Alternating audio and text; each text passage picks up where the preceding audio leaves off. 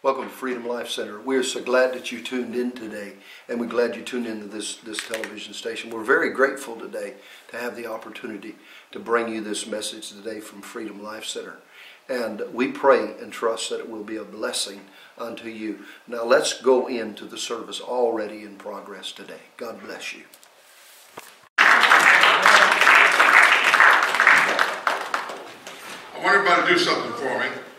How many of you agree that the presence of God is what it's all about? Yeah. When you live and walk and have the divine presence of God in your life, total, complete change takes place. Amen. Somebody shout amen. Amen. Say, no weapon formed against us shall prosper.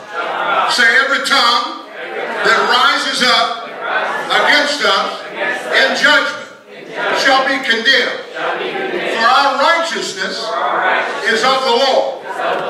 Now give the Lord a good shout of victory. You do better than that. Shout out to God with the Lord. I said there's victory in this house and this God. One of these days we get an opportunity, I'm going to minister when the opportunity comes, on what shouting and clapping actually does. I did a study on that, and people were blown away. How many of you like to know how to put the devil on the run? Come on. How many of you recognize you have dominion and authority over all devils? Somebody shout hallelujah. I was so glad when he said about preaching on the baptism, because it's fun for me to preach on the baptism, because when you preach on the baptism of the Holy Ghost and believe it, people get baptized in the Holy Ghost. Now some of you got nervous already. Some of you thought, I don't know about this tongue stuff. I'm not sure about tongues now. I'm all right with being filled with the Spirit of God. But I don't know about this tongue stuff. Well, let me tell you something. They're a package deal. I said they come in a package deal. All you got to do is read your Bible. When they all were filled with the Holy Ghost on the day of Pentecost in Acts chapter 2.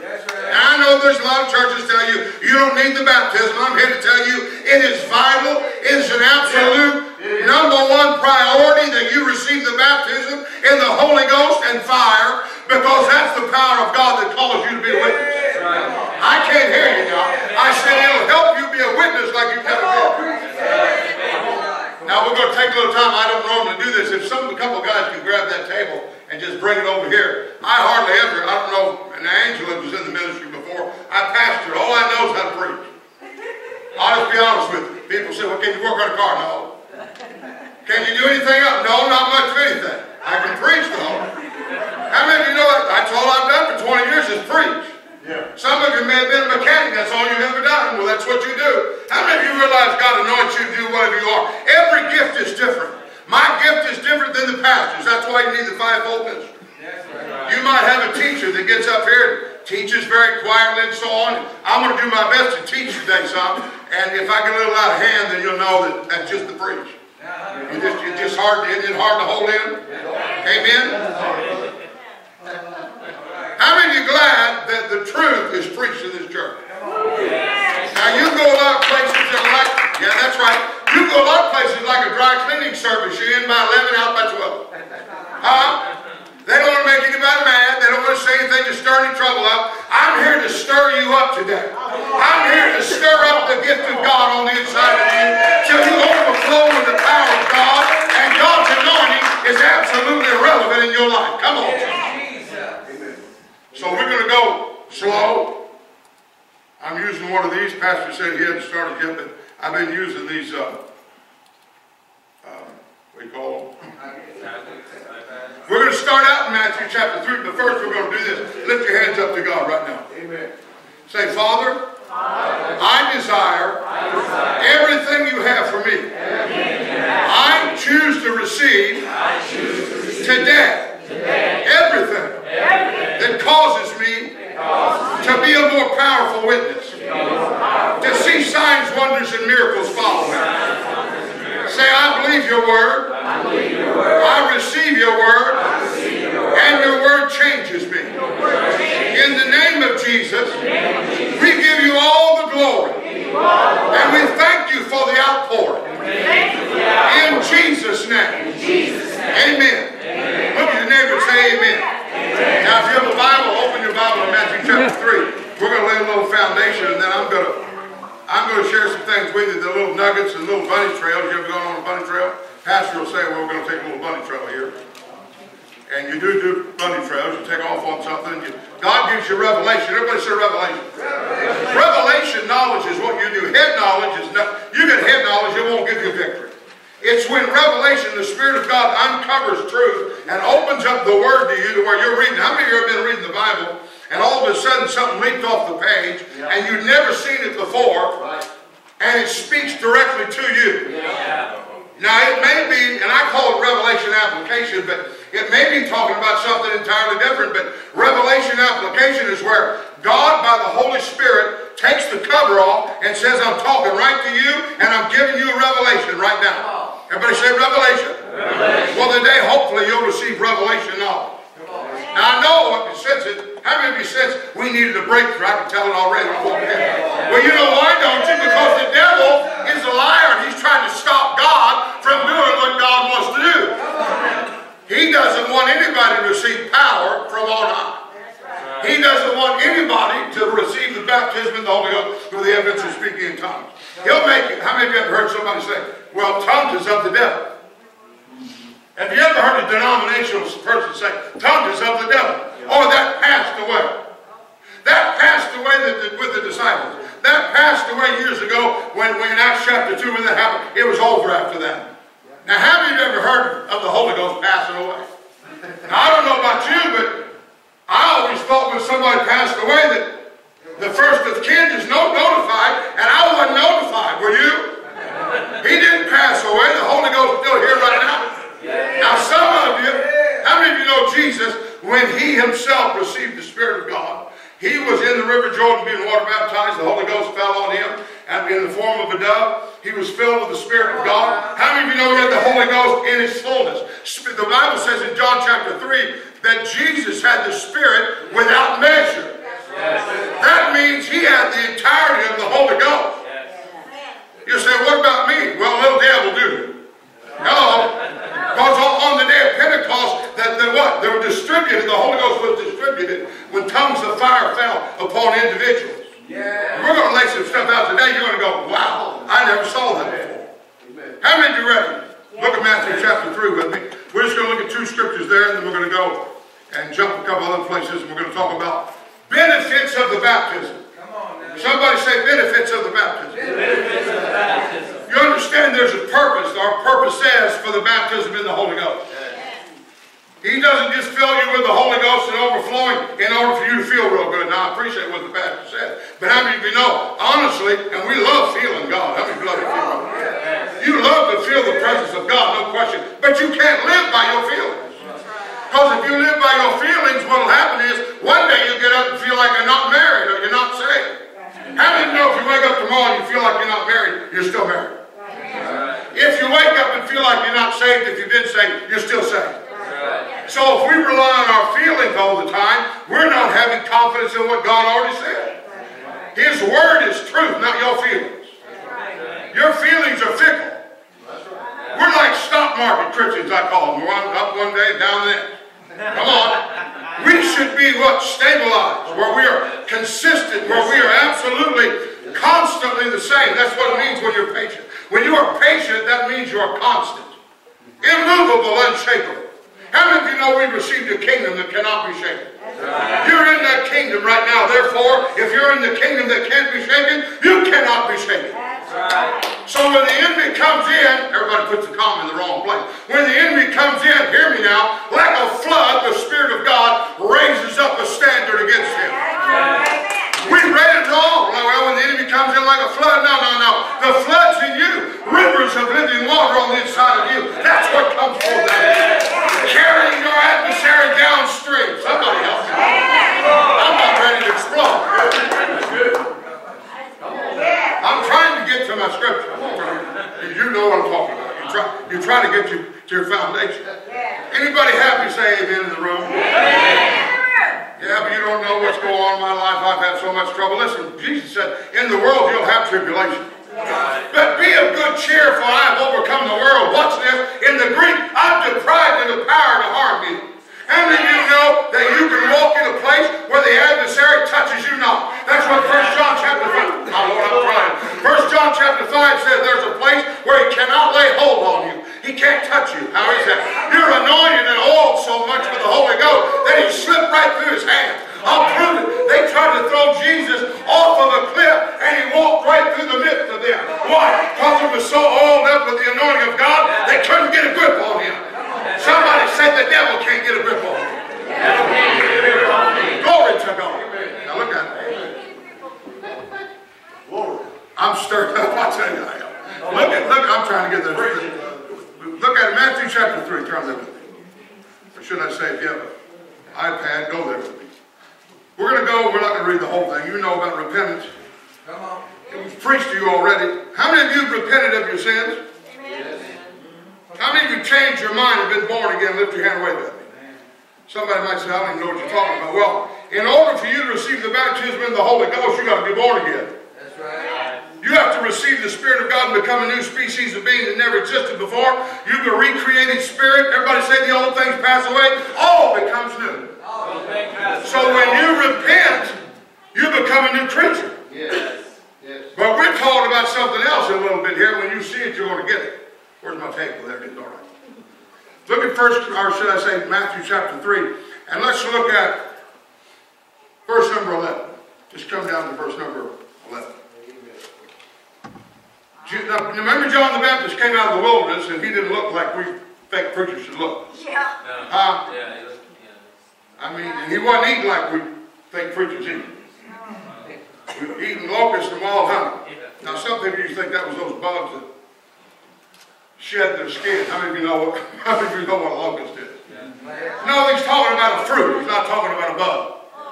Now, I know people eat bugs today, don't get me wrong, but he was eating locusts, which was a fruit, and wild honey. Came out of the wilderness looking like a wild man, preaching what? Repent, for the kingdom is at hand. And then he said this. Look at verse 11. He said, I indeed baptize you with water unto repentance, but he that cometh after me is mightier than I, whose shoes I'm not worthy to bear. He shall baptize you with the Holy Ghost. Now, don't stop there. And with fire. Everybody say fire. Fire. Shout it. Fire. Fire. Notice he didn't say just baptized with the Holy Ghost, but he said fire. Wonder why he said fire. Well, one area is what the pastor said a few weeks ago, is you get a passion like you've never had before. How many of you know the Bible says when you burn with lust, it says you're better to marry than to burn? Well, that means your passion's out of control. Well, it's a good passion to have the passion of the Spirit of God operating in you. Yeah. So the fire is talking about passion, but there's another area that the fire, when you are baptized in the Holy Ghost and fire, he purges and burns up, listen to me, all the chaff and things in your life that need to be burned up. Yes. Anybody in here needs something burned up in their life? Yes. And there are people that say, you know, we received the baptism in 1972 and we've been baptized in the Holy Ghost. You know, we can only speak in tongues when the Holy Ghost comes on us. How many of you ever heard that talk? Well, Paul said, I will pray with my spirit at will. I will sing with my spirit. And I'm a lot like Paul. He said, I pray in tongues more than all of you put together. Yeah. Now, some people think that Paul was correcting the church concerning the baptism and concerning tongues and the gifts. But in reality, all he was saying was, you need to walk in love when you function in the gifts. How many of you know you've got to walk in love? Yes, sir. Yes. How many of you know some Pentecostals that they're kind of like snakes? Hello. There's a lot of wickedness going on in the church. I mean, they talk in tongues, but they're wicked. How many of you realize that when you really get the real thing, you are immersed in the supernatural, and God's power absolutely covers it, immerses you to where you have the love of God shed abroad in your heart. That's what happens. So he said, you're baptized in the Holy Ghost and fire. Now, we're going to lay a little foundation here that's going to help you a whole lot, I promise you. Look, if you will, turn to me with, and I'm going to stick by my notes as close as I can. Luke chapter 24, verse 49. Jump over there. Luke chapter 24. And look at verse number 49. We're going to see if Jesus was just making a suggestion about the Holy Ghost or if he was making a commandment. Now, don't get confused. I'm not saying you can't go to heaven if you're baptized, not baptized in the Holy Ghost. That's right. I'm not saying that. But I'm going to show you what Scripture teaches about the baptism that you've probably never seen before. I want you to see this. Look at it now. It says over here in Verse 49 of Luke 24. And behold, Jesus is talking, it's in red. I send the promise of my Father upon you, but tarry ye in the city of Jerusalem until you be endued with power from on high. How many of you know Jesus himself said, I will send the Holy Spirit? Meaning that he had to go back and sit down at the right hand of the Father, give a tag team handoff to the Holy Ghost so the Holy Ghost could come, because he had the Spirit without measure. Are you listening? In other words, nobody else had him. That's why when he breathed on the disciples, they got a little taste of what was getting ready to happen. But nobody else had the Holy Ghost. Jesus went back and said, just wait right there and don't move. How many of you glad they obeyed? Look what it says now. Let's jump over now. We're going to get into this real heavy. Look at Acts chapter 1, verse 2. Acts chapter 1, verse number 2. Now we're just laying a foundation, and this foundation is going to help you better understand how important it is that you are baptized in the Holy Ghost. Acts chapter 1, verse number 2. Until the day in which he was taken up, talking about Jesus, after that he through the Holy Ghost had given, everybody say commandments. Commandments. Say commandments. Commandments. Not suggestions, commandments. He said, given commandments unto the apostles whom he had chosen. Now jump over to Acts chapter number 1, same chapter, verse 4. And being assembled together, just two scriptures down, being assembled together with them, commanded them, everybody say commanded. Commanded. My Lord, we're seeing a lot of commanded here. Commanded them that they should not depart from Jerusalem, but wait for the promise of the Father, which saith he, you have heard of me. He commanded them to wait until what? Until the promise of the Father was sent. Now you know what really honestly is wrong with the church today? We don't understand. Honestly, if we did, we'd see more power in manifestation. If we understood the real baptism in the Holy Ghost with fire and we functioned in it properly, you'd see that all through the book of Acts, it was nothing but power evangelism. Come on. They were constantly seeing signs, wonders, and miracles. How many of you like to see that kind of move again? Come on. Amen. It's not a coincidence we're talking about the baptism today, since we're getting ready to go out and minister to people. Because the Holy Ghost, when you're baptized with the Holy Ghost and fire, he will work on the inside of you and you become sensitive. He will give you words of knowledge. The gifts of the Spirit. Understand, the baptism is a gateway to the gifts. When you receive the baptism, it's a gateway to the gifts of the Spirit where they function through you. That means you can be between the Cheerios and the green beans at Walmart, see somebody. I've seen people do this. I've done it myself. I'll tell you a story to me, it'll blow your mind.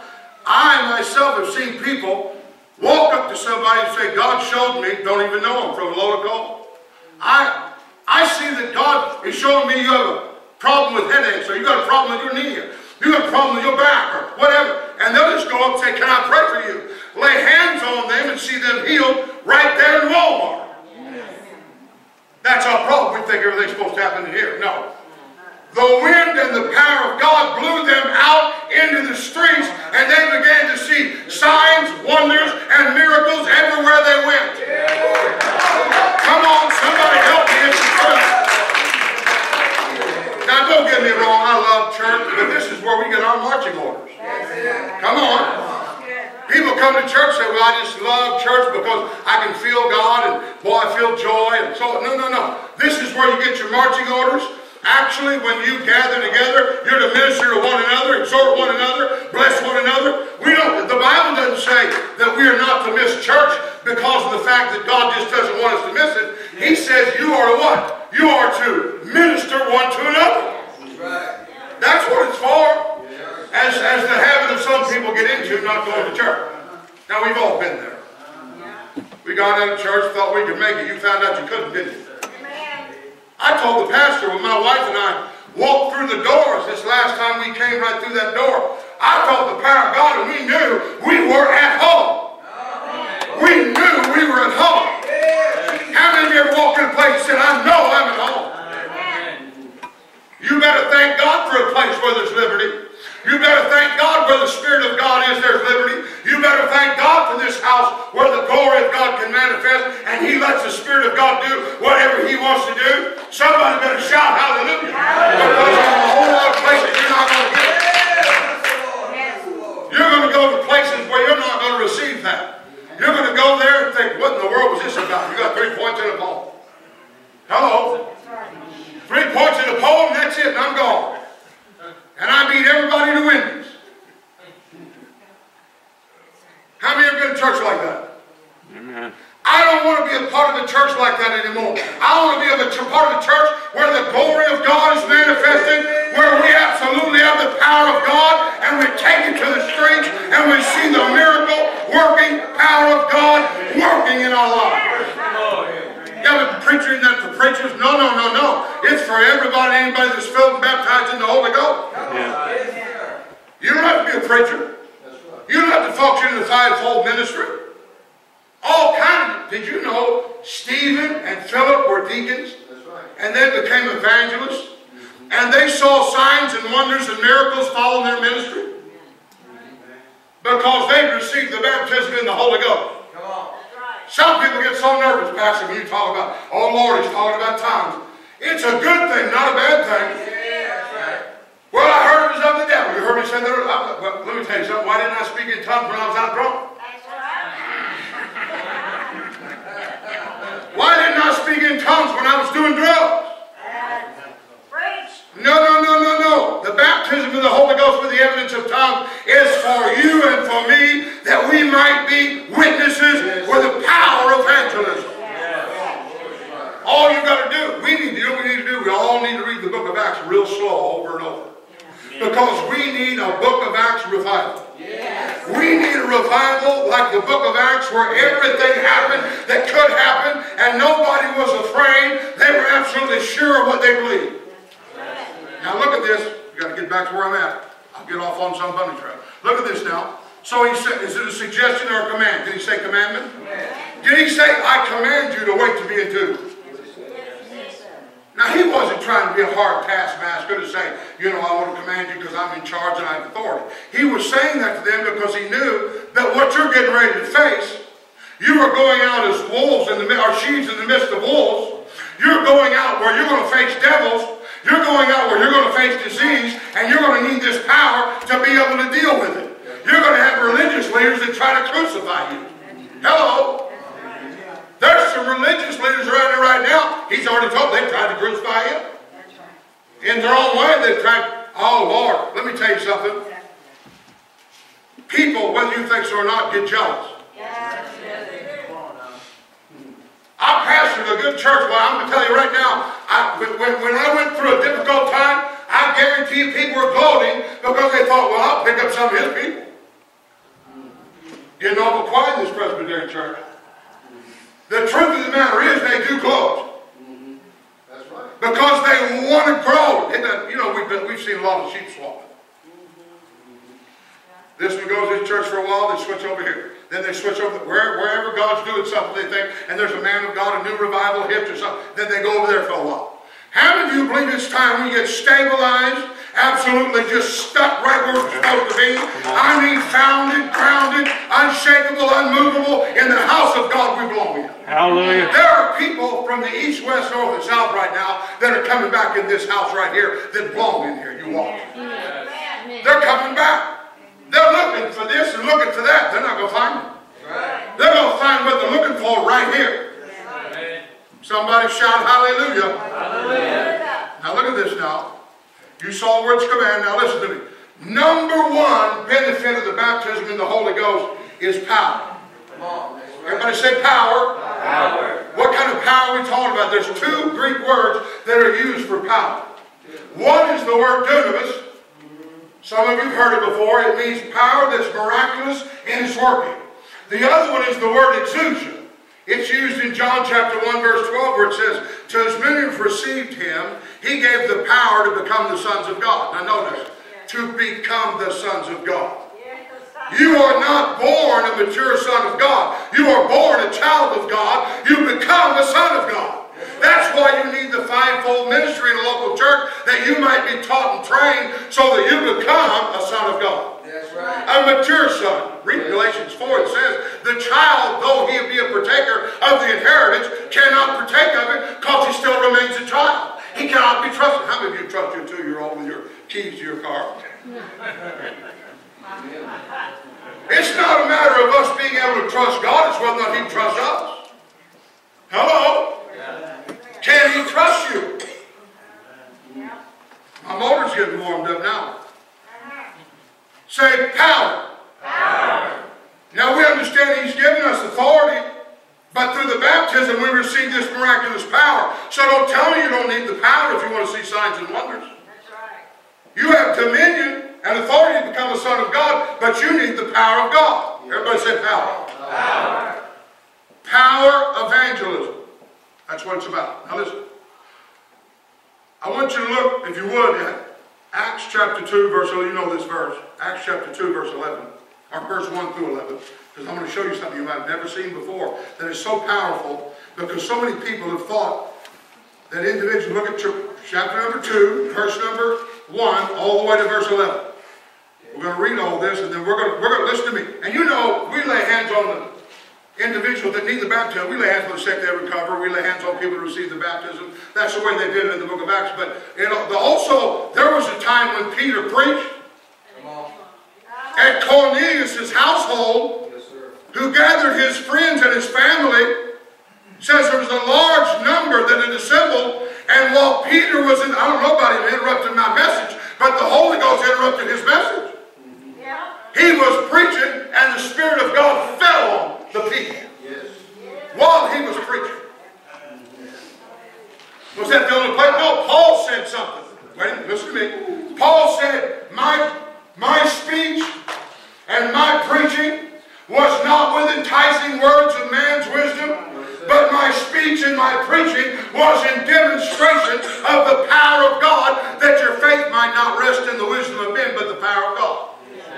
His words were so full of power that he didn't even have to lay hands on people half the time. How many of you like to see that happen?